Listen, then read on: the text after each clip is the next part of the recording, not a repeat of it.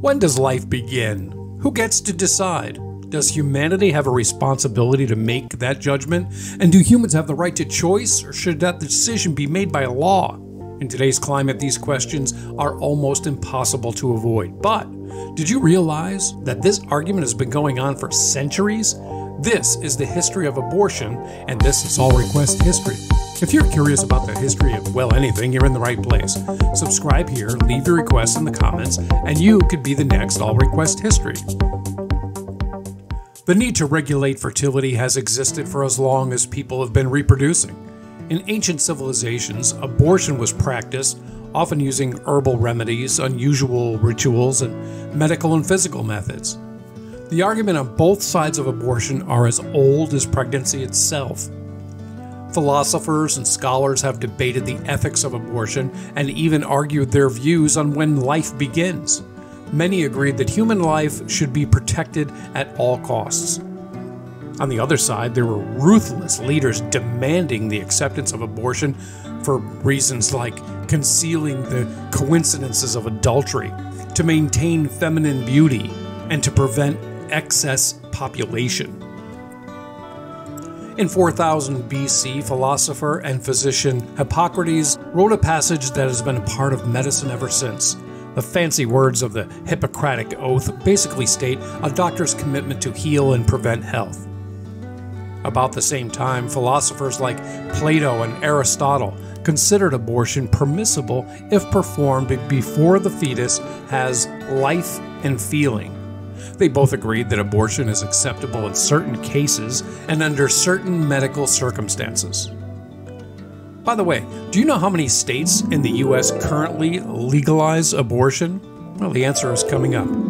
Another age-old argument has been, of course, religious beliefs.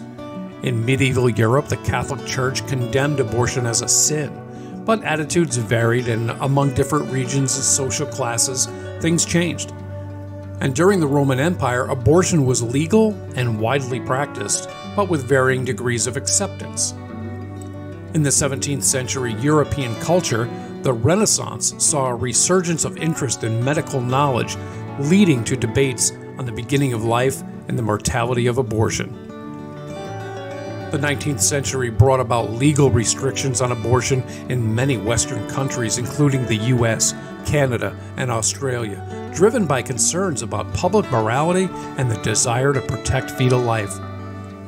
In 1864, Judge William Howell wrote an abortion ban in Arizona that is still talked about today. By 1880, all U.S. states had laws to restrict abortion, with exceptions in some states if a medical doctor concluded that abortion was needed to save the life or health of the mother.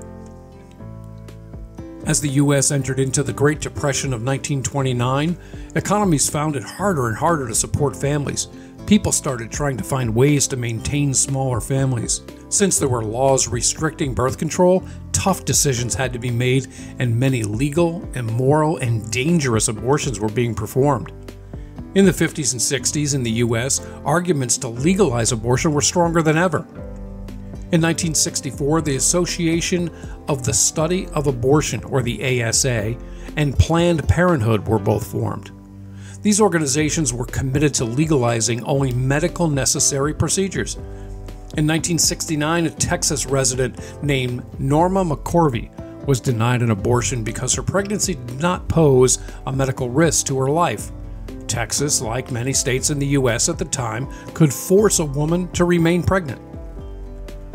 She fought the Dallas County Court and was defended by District Attorney Henry Wade. The press kept Norma's name out of the news and called her Jane Roe. So this, of course, was the famous case referred to often as Roe versus Wade. The case went on for 4 long years and went all the way to the Supreme Court. But on January 22, 1973, Jane Roe, or Norma McCoy, won her case. 7 of the 9 Supreme Court justices agreed that the 14th Amendment protects the right to choose. Many pro-life organizations formed in the 60s as well. Catholics were the strongest opponents of abortion. The religion's views on abortion is listed in the Catechism of the Catholic Church, Section 2, Article 5, Paragraph 2270. Human life must be respected and protected absolutely from the moment of conception. Between 1967 and 1973, only 4 U.S. states had repealed abortion bans: Alaska, Hawaii, New York, and Washington. After Roe v. Wade, all 50 U.S. states protected abortion rights, affirming women's rights to choose within certain limitations, although private insurance cannot be used for payment unless deemed medically necessary in most cases. By 1992, there was more access, although restricted and regulated, to abortion procedures due to the Planned Parenthood of Southeastern Pennsylvania versus Casey that reaffirmed the Roe v. Wade decision and made it difficult to challenge stricter state laws. In 2003, U.S. Congress passed a law restricting abortions being conducted on late-term pregnancies.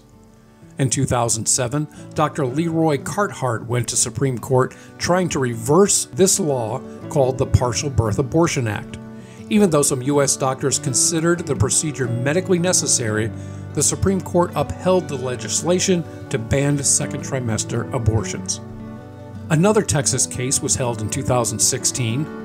Whole Woman's Health versus Hellerstedt was another Supreme Court victory after they ruled that 2 Texas abortion restrictions were unconstitutional because they would shut down most providers in the state and would impose a burden on women seeking safe, legal abortion. On June 29, 2020, the Supreme Court struck down another ruling similar to the 2016 decision, June Medical Service versus Russo. Now, the court ruled against a proposed law that would have made abortion completely inaccessible in Louisiana. On September 1st, 2021, again in Texas, a law was implemented called SB 8, which bans abortion at 6 weeks of pregnancy. The American Medical Association denounced this ban, but the Supreme Court allowed it to take effect. And by the way, next week on All Request History, stop by for a much happier history as we find out where the world's first pizza came from. So now, as we enter into an election year of 2024, the topic of abortion remains in the minds of many voters.